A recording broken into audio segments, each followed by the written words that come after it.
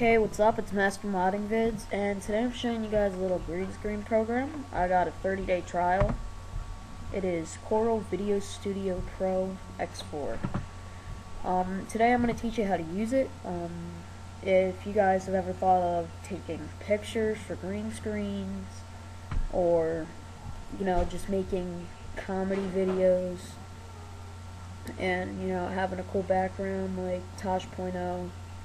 They got a green screen behind them, and so yeah, basically I'm going to teach you how to use it. The download link will be in the description, so go ahead and open it, and you're going to upload all the videos and stuff that you want. I just have 2 pictures, so I'm going to show you how. None of this is mine, I just found these on the internet. Just type in, for this you just gotta type in front of green screen. That I just typed in space background. So yeah, you're just gonna drag it in right to the second one, and then you're going to drag this in to here. And once it's dragged in, double click on it.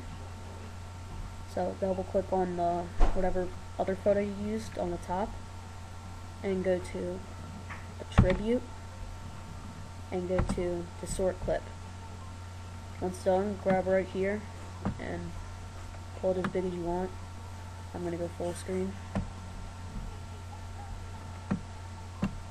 Next, just once you're done putting that on full screen, put that down and double click on the green screen one, and you're going to go to mask and chroma key. Once done, go to apply here, make sure it's on. Now see, it's still not, there's still some green in it, so you're going to go to similarity and pick the green that you need, or whatever color your green screen is. So that really helps. And see, as you can see, it didn't leave anything behind. And then you can just drag it to as big as you want, and or you could, I forgot how to do it. Let me see here. I think you go to edit, I think. No, it's in here. Oh, alignment options.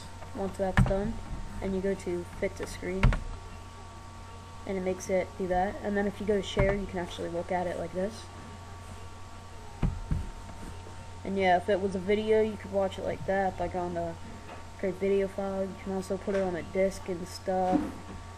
So yeah, it really helps if you guys like to take family photos, or you guys just want to make some videos with cool backgrounds behind you and stuff.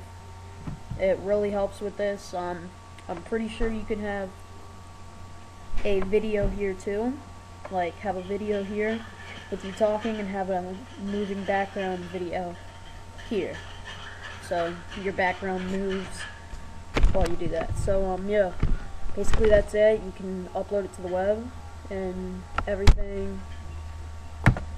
So you got YouTube and stuff, Facebook, Flickr, YouTube 3D.